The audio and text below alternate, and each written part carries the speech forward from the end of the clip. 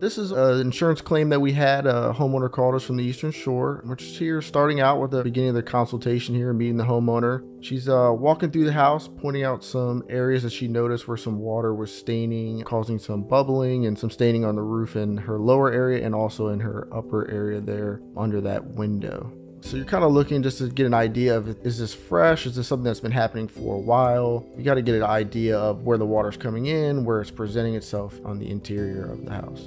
So we hop up on the roof here. I'll just do a full inspection of anything I see up there. So I'm looking for tearing, cracking, impacts. You can see there where the shingles are unsealed and loose. I'm checking to see if the wind has gotten under there and pulled those shingles through the nails and actually ripped them away from the fasteners there.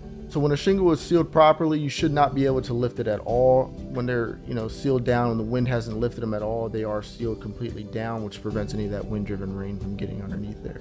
When I'm doing my inspection, while I'm looking for those things, I'm also documenting everything, one for the homeowner's reference, and then also in case the insurance company needs any additional information from us, we're able to provide that for them on behalf of the homeowner. So we come in the house, I'm sitting here with the homeowner, kind of going over the photos, telling her what I found up there, explaining how that happens, what's the cause of it, and why I think the water is coming in the areas that it is coming in.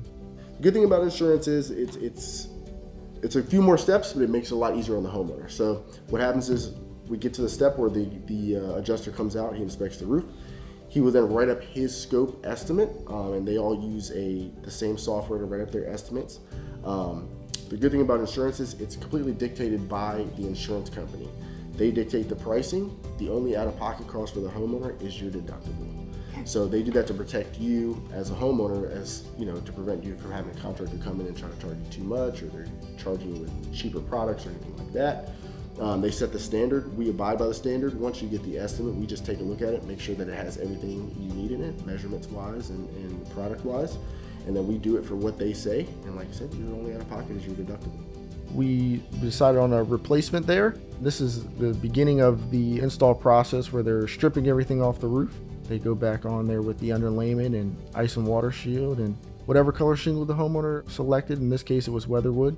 So if you had a storm in your area, you had high winds, or if you had some things hit your roof, some tree branches or hail or what have you, give Landmark Roofing a call. We come out and we do a free, no obligation inspection for you. So we get up there and get a scope of the damages, and then we'll let you know if it's something that you do have a significant amount of storm damage up there. We'll advise you on the next steps on how to file a claim and get a successful roof claim through your insurance company. And if it's something that's not, you don't have sustained any damage, we would provide you with a photo report so that you can have that peace of mind of what you have on your roof.